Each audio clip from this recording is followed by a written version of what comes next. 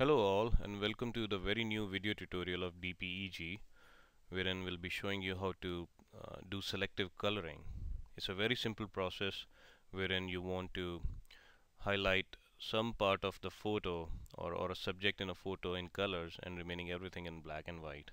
So let's see how we do it. I have my Adobe Photoshop open. So the first thing that we have to do is open a file. Okay, so I have this image. Looks nice, colorful. I have few ladies in the saris, colorful saris. So what I want is the first lady that we see here in the red sari should have the colors on, and remaining everything in the background should be black and white. So let's see how we do it. The first thing that we have to do is create a new layer. So anything that we do in the Photoshop, I prefer to do it on a new layer. So if you on your keyboard, if you press Control J for Windows PC, and for Mac it is Command J, you'll create a new layer. So let's say if you don't want to use a shortcut, you have this layer tab at the top, hit on duplicate layer. Now you can give a name to this layer.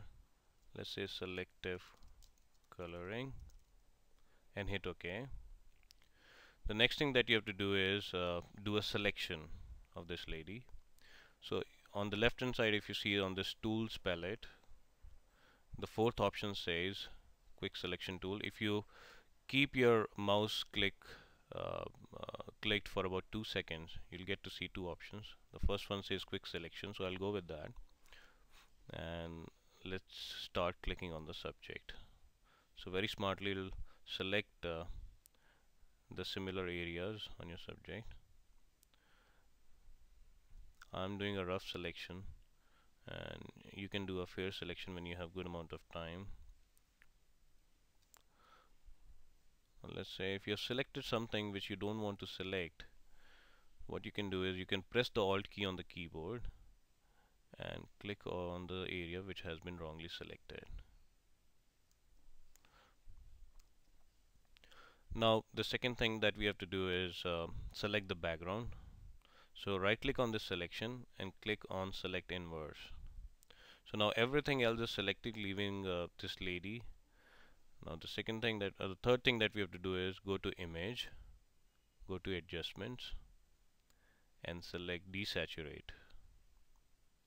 So now you can see everything in the background is black and white, and the lady is highlighted in color. You right click on the selection and select deselect, and now you can right click on the layer which was created earlier, and you can say merge down, and you can save this image. At the top you click file and hit save. So this is how you do selective coloring. It doesn't take much of time. Watch out for more videos from DPEG. Thank you very much for your time.